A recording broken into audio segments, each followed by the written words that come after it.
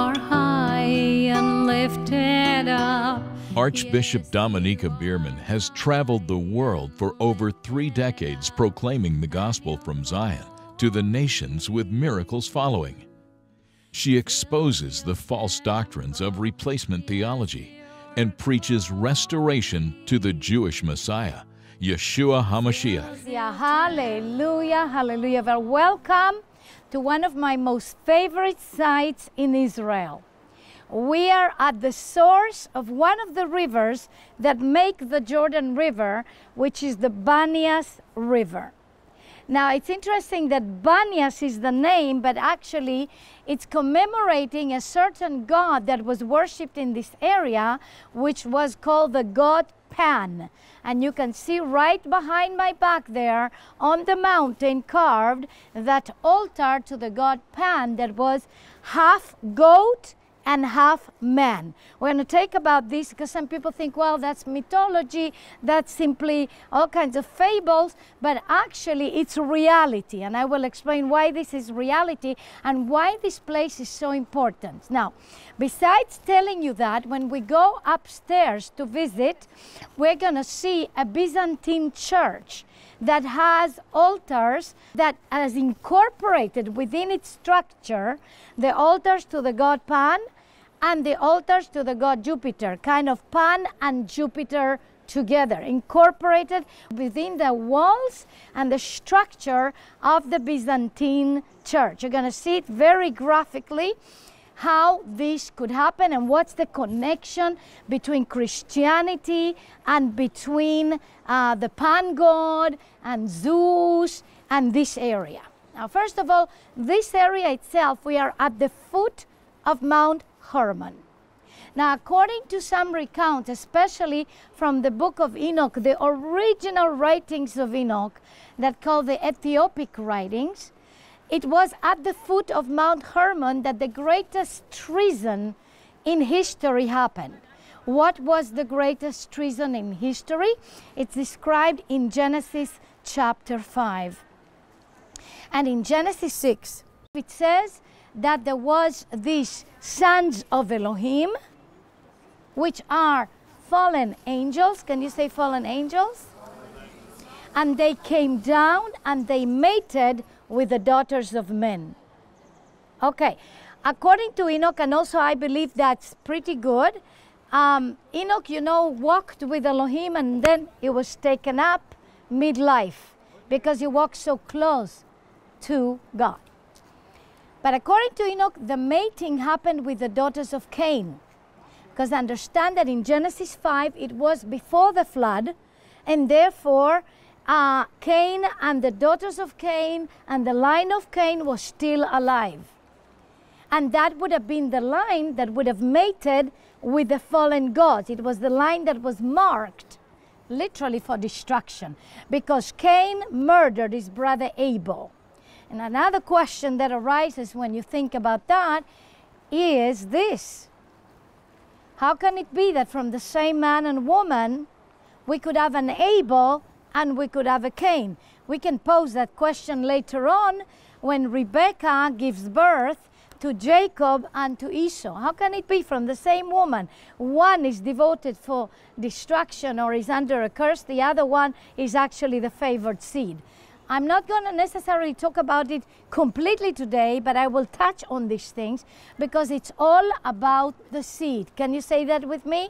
It's all about the seed. Do you know that in the Torah it says that Elohim hates mixed seed? In other words, when we make hybrid seeds or when we even wear, let's say, cotton and wool together. Wool comes from the animals, cotton comes from the ground, right? Or when we sow a seed with mixed seeds that intertwine and kind of make a hybrid. In other words, Elohim saying he doesn't like the hybrid.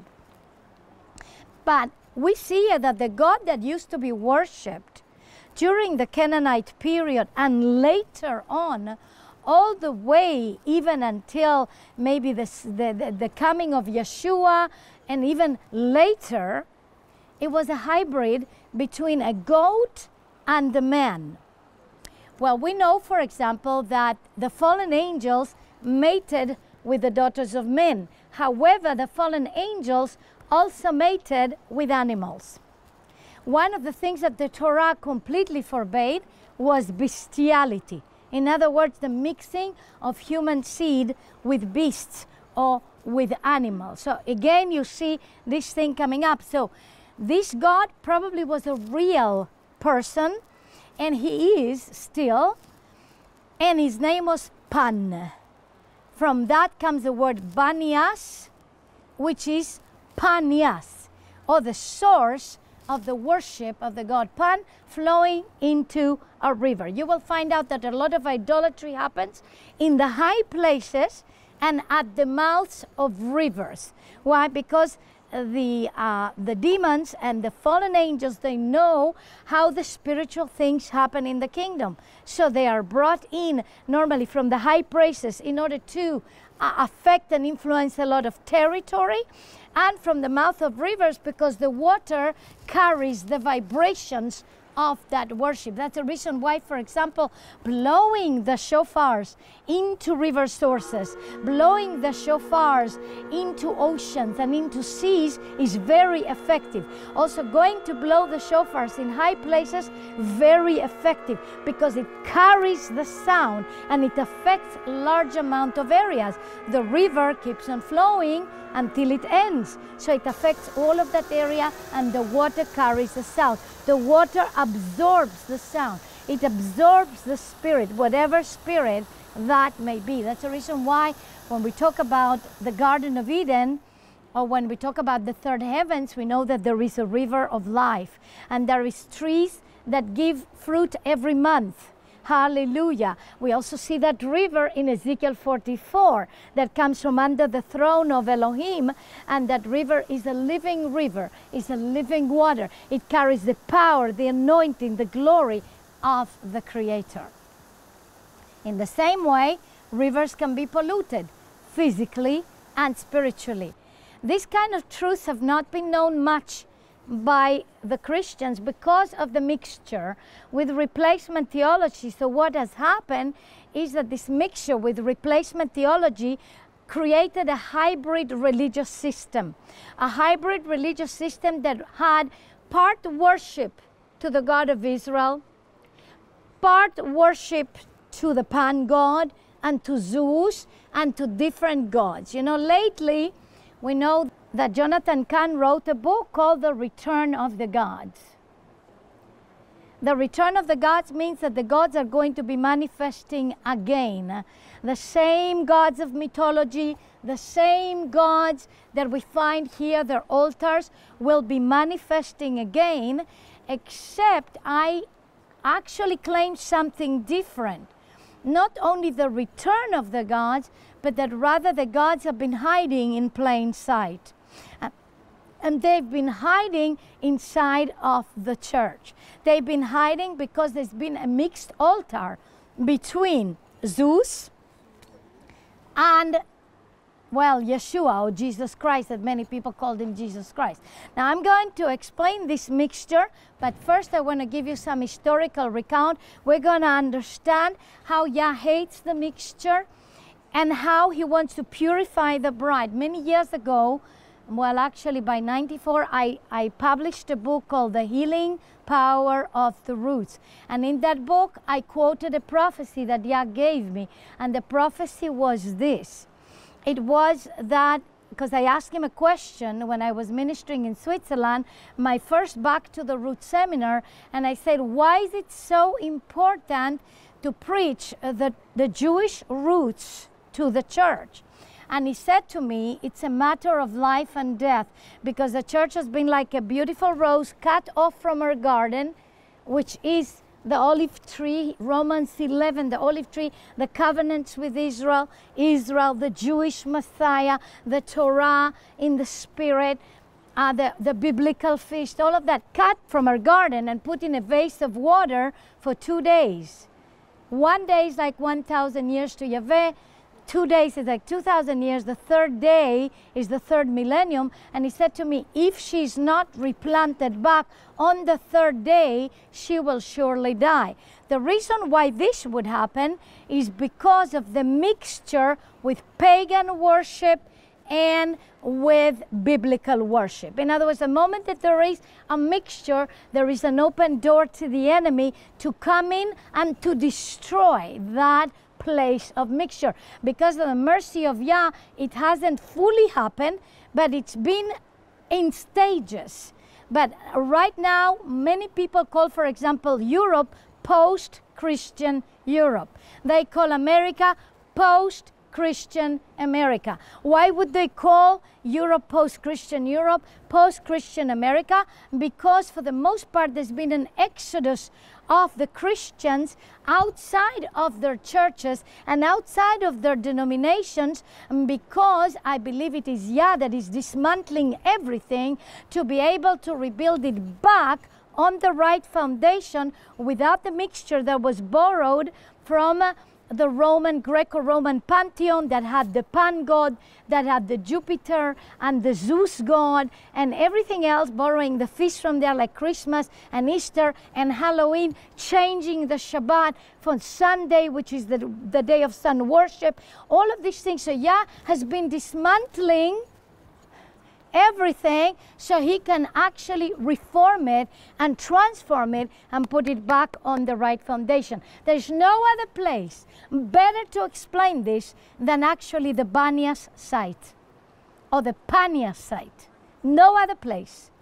When you go and see up there the altar to the Pan god right there in the apsis or the altar of the Byzantine church that you can see it right behind my back, so this is a very good view of it, you will understand that from the inception of Christianity, it was a hybrid religion between sun worship and foreign gods worship, and between biblical worship. In other words, the people that grew up out of that system, and therefore we understand what happens when the Catholic Church now can incorporate saints and statues and the worship of the Queen of Heaven, Mary, and all of these things. It was very easy to do because it was the mixture already there, because Constantine in the 4th century said very clearly in the Council of Nicea, let us separate ourselves from the detestable company of the Jews, for the Savior has showed us a better way. And a better way and another way was another gospel that came in. Instead of the Jewish Savior, a Greco-Roman Savior. Instead of biblical feast, pagan feast dressed as if it were to be in biblical garbs, as if it was connected to things that the Lord did here, there, and everywhere. If it is his birth, if it is his death, burial, and resurrection, if it is the day of worship, all of these things borrowed from the Greco-Roman pagan calendar. And so really the destruction of what we call the church, which I will change the name to the ecclesia, or the called out ones, that congregation of believers that comes out of Jew and Gentile, forming the bride of Messiah, forming one new man, that destruction already starts in the 2nd and the 3rd century, but gets solidified as law, as a contract through the Council of Nicea on the 4th century. And we go to Romans 11, and it says that some branches, Jewish branches, have been broken off, but you being wild olive trees, you've been grafted into the original cultivated olive tree. And it says that if some branches were broken off, do not be arrogant against those Jewish branches, because if you're not merciful, then you will also be cut off. And a lot of people have been cut off throughout the ages because of anti-Semitism and all of that. But what brought this about was the fury of the enemy, Satan, against Israel, against the Jewish people. And so the moment it infiltrated this one new man, this church, these called out ones, this bride of Messiah, Jew and Gentile, that became one already in the first century, the moment it infiltrated that, then anti-Semitism got solidified as Christian doctrine.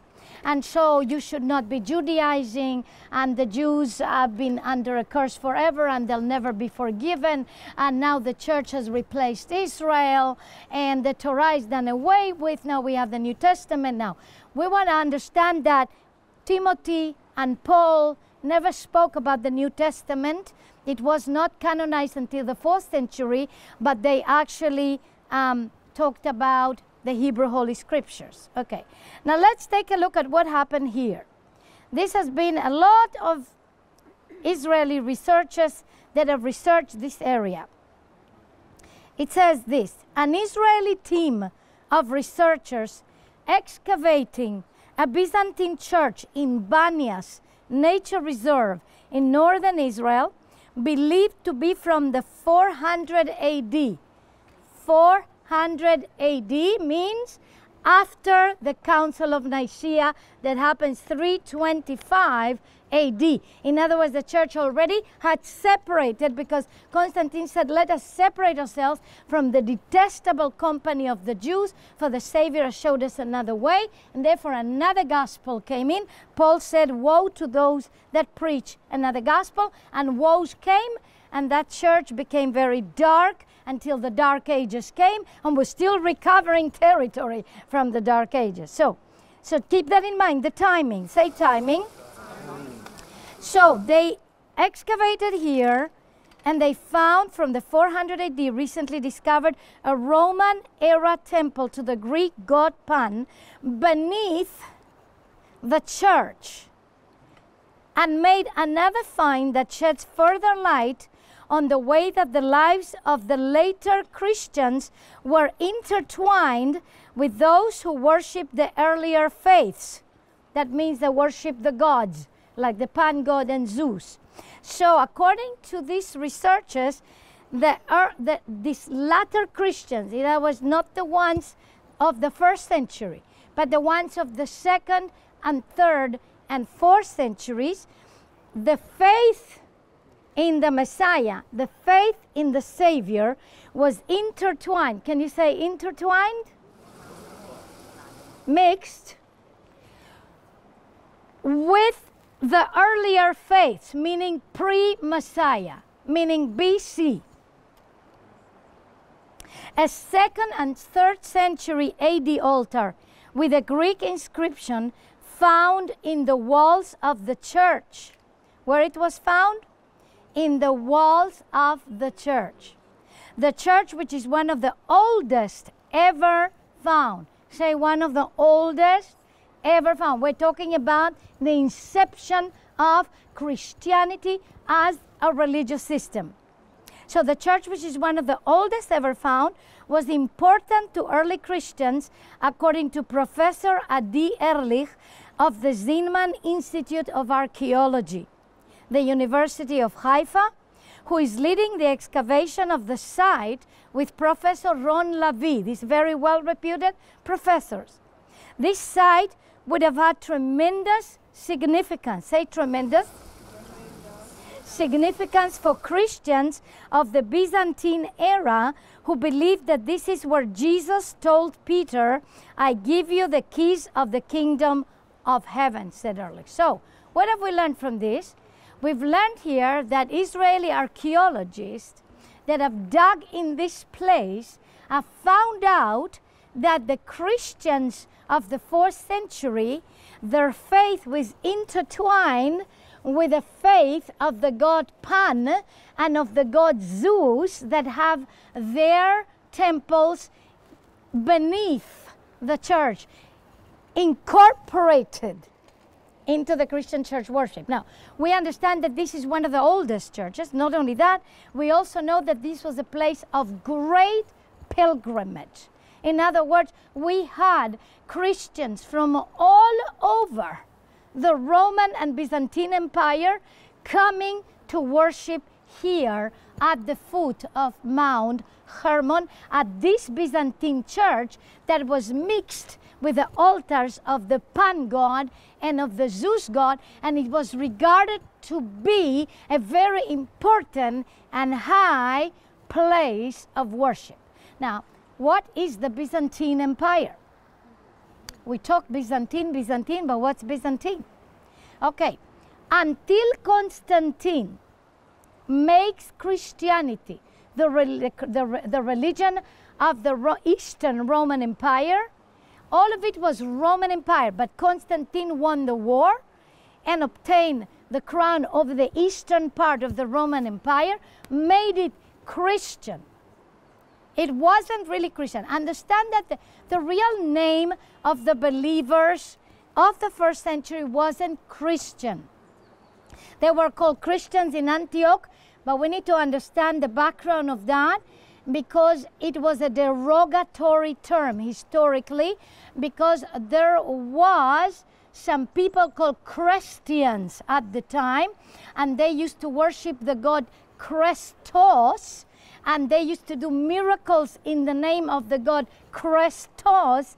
And because these believers in Yeshua, Jew and Gentile in Antioch, they were doing miracles into the name of Yeshua, then the peoples around said these are like the Christians, and eventually changed into Christians. And then it was adopted by Constantine to create a religion that was already in the making, because in the 2nd and 3rd century, the disciples of Yeshua that had known him have already died, and there was an influx of Romans and Greek pagans that was believing in this God that was called Jesus Christ. The name was beginning to change to Jesus Christos, for the same reason that the Christians were called like that, because there was a derogatory term saying, oh, you're healing just like the Christians. And then it changed to Christians. Then Constantine adopted it, and then he also solidified the divorce between the Jewish Messiah Yeshua with his name, with his Torah, with his people, to the Greco-Roman Jesus Christ with pagan feasts borrowed from the Greco-Roman calendar and from Zeus and Jupiter and Tammuz and Pan and everything else.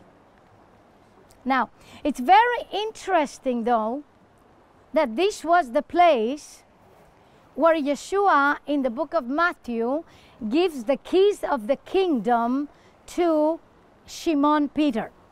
It is this place where he asks him, who do you say I am?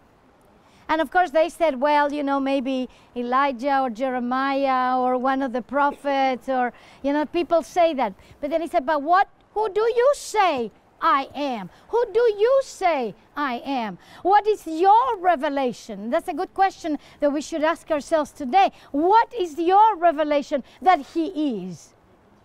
And Peter said, Shimon said, you are the anointed one, the Mashiach, the Messiah, the Son of the living God. And then he said, blessed are you, Peter, son of Jonah, for flesh and blood has not revealed this to you, but my Father which is in heaven. Okay? This is the place.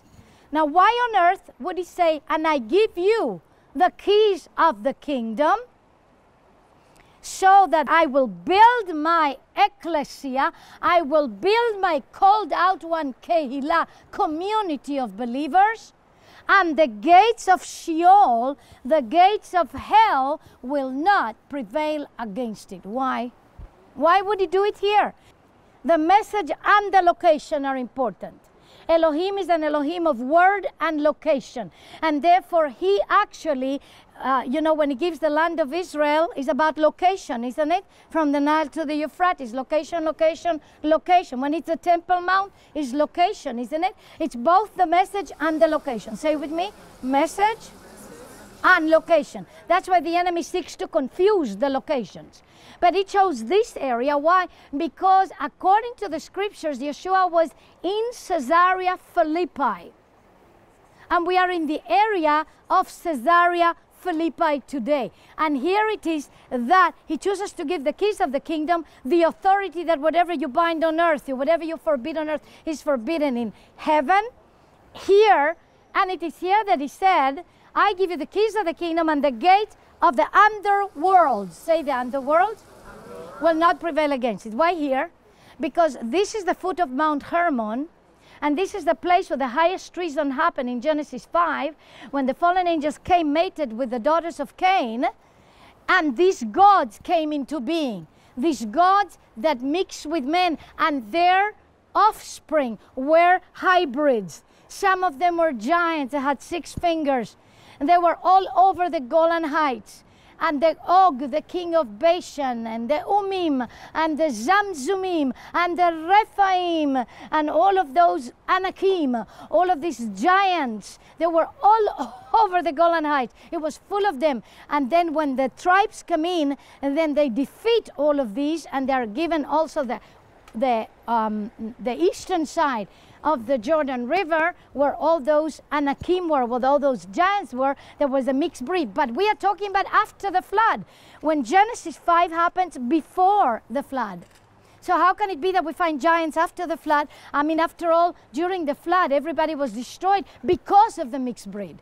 Okay, that's the reason. If you want to know why Elohim decided to wipe out all of humanity, it was because it was so mixed with fallen angels, with his gods, and there was such a hybrid race that he couldn't rescue that race anymore. And he called Noah, that was of the holy seed, that was untainted. Why did he call Noah? And he said that Noah was righteous in his generation. It wasn't only because he was perfect and was doing everything right.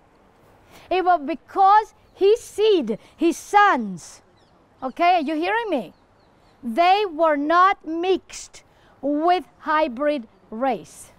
In other words, they preserved the seed that came all the way, hallelujah, from Adam through Abel, and then Shet. Abel was killed by Cain, but then Shet was born.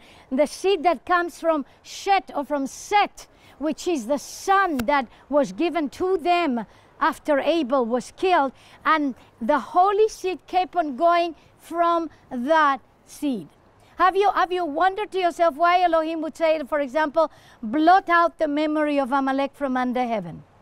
Why would he blot out the memory of Amalek? Because it was mixed with hybrid seed. Wherever there's an entire race that is mixed with hybrid seed, that race will be devoted for destruction. This message by Archbishop Dominiquae Bierman will continue in the next Prepare the Way program. In this tour, I thought revelation or revelation or revelation. And it's not new. I knew it before, but it is confirming, and it is rooted deeper in. And yeah, it changed everything. It changed everything. For you are high and lifted up. Yes, you are high and lifted up, and your glory fills your temple. Yes, your